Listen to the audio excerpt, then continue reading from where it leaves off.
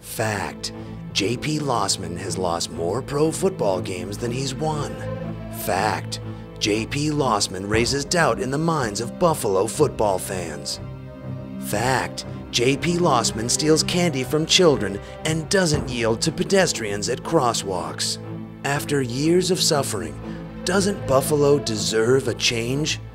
Or at least a quarterback who doesn't, bite?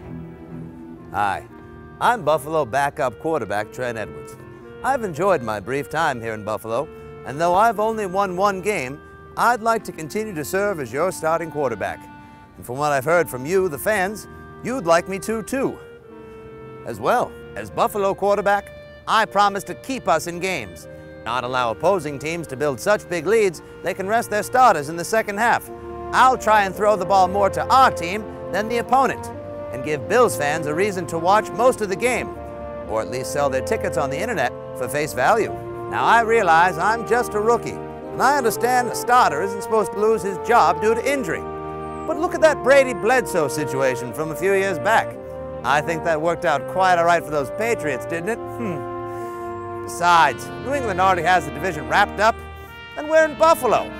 I mean, what do we really have to lose? Besides games.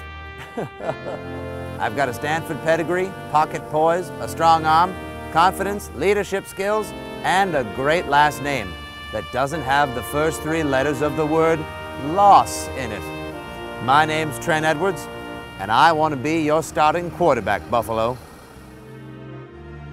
Paid for by the people who actually want to see the Bills win a few games before they die of boredom in Buffalo committee.